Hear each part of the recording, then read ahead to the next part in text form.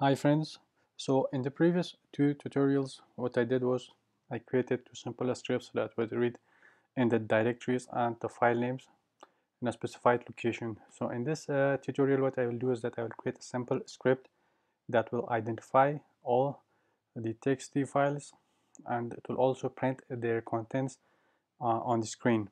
So let's get started. So what we need to do first is that we need to import the OS module. This imports that.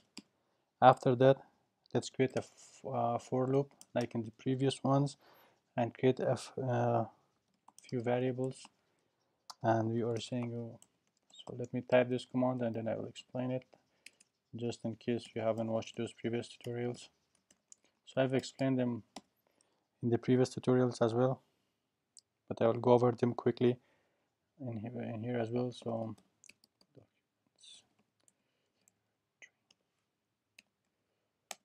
in here what I'm doing is that I'm creating a for loop and I'm declaring three these variables: path, dirs, and files, and I'm using the walk function of the OS module which I have imported in here, and then I'm passing in here the file location from which I want to read the files. Now once I do that, I create another for loop, and this time I am saying that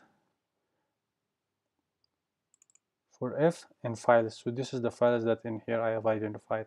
So what I'm saying is that read all of those files and individually store them in the f variable, each one of them. So every time it goes through this for loop, it will identify each one of them as f. So the first file it finds it's f, the second file it's f, third. So that's how it works. Now the next thing that we need to do is if create another variable called file name. Now we are saying that os.path.join, and now I'm joining dirs, not dir, sorry, path with f. So what it does is that in here I'm declaring a variable file name. It is joining. It's joining what? The path, this one, which identifies the directories in which those files are found, and this f, which identifies those individual files. Now if you don't know how this is or how it works and what is the difference, you can watch my previous two tutorials. I have explained them in depth. Now in this one what I will do is that I will open it. Now I'm saying that with open file name, and then I'm saying passing in the or option to read it as my file, and what I'll do at the end is that print my file dot read.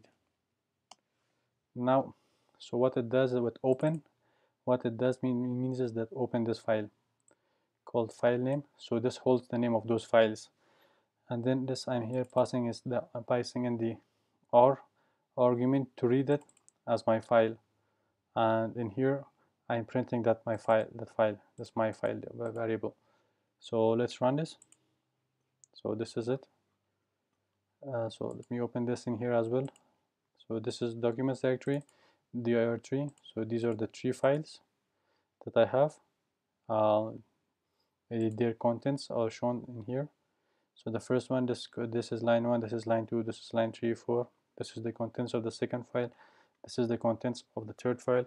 So this is how you can read in all the files in a particular directory using Python, using just a simple script, and you can add further functionality into it. So if you can read it, let's say you have like 10-20 logs, they are very large in a particular directory, and what you want to do is only find the lines that has things like let's say error or security alert and these things. So this is how you can read those files. How to search for those terms, that I will cover in the next tutorials, because I don't want these tutorials to get very long and boring.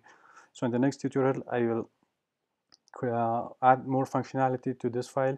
So what it will do is that it will search these files for a particular string, like let's say alert or security alert or password or anything, and it will only identify those lines and print it.